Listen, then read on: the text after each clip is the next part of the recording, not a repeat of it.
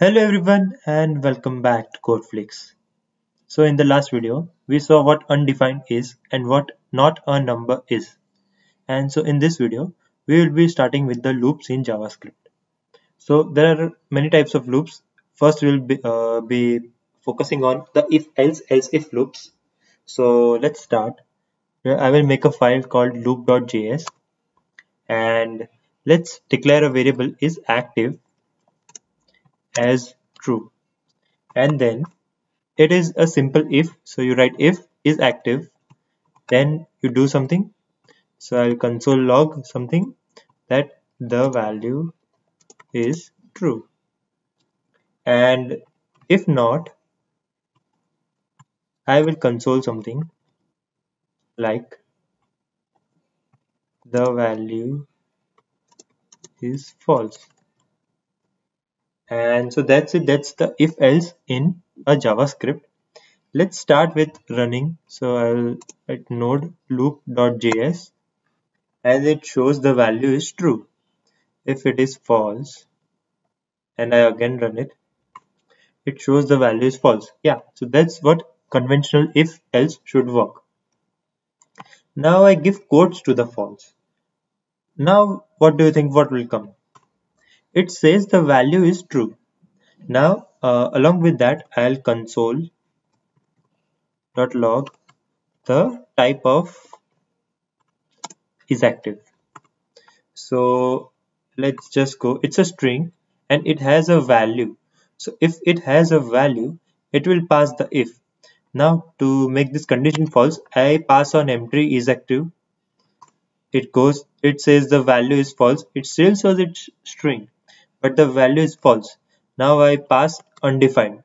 Before it was defined, like before it was defined as an empty string. So it used a type of is active. But now let's pass an empty one and run a program again. It shows undefined, and as it is undefined, it won't pass this if, and rather it will go to the else.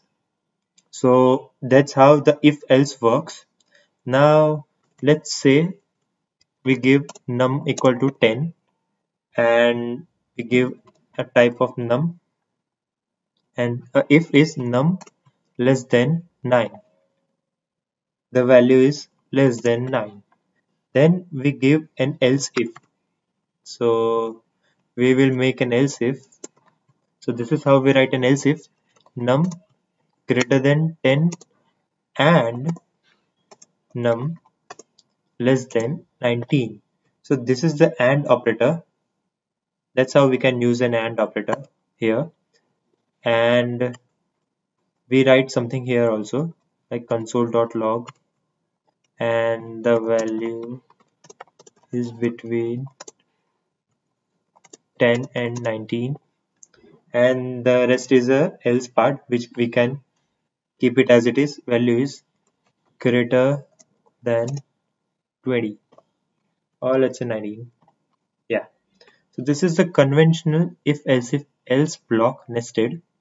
Let's run this, and it says it's a type of number, which is obvious, and the value is greater than 10. It goes on here. If I give the value 9,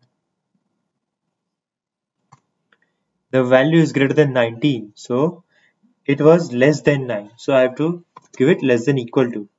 Then if I give it's the value is less than 9, so here also I'll give less than equal to. So that's how our conventional if else works here. If I give a value of 25, yeah, so the value is greater than 19. So this is just a conventional if else statements or nested if statements, and that's how it works in JavaScript.